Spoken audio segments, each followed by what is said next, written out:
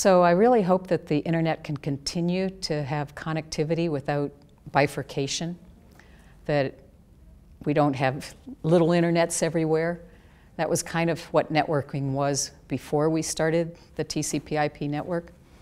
That, you know, you had a DECnet and you had an energy sciences network and you had a NASA sciences network, and they didn't always communicate, so the connectivity was kind of choppy.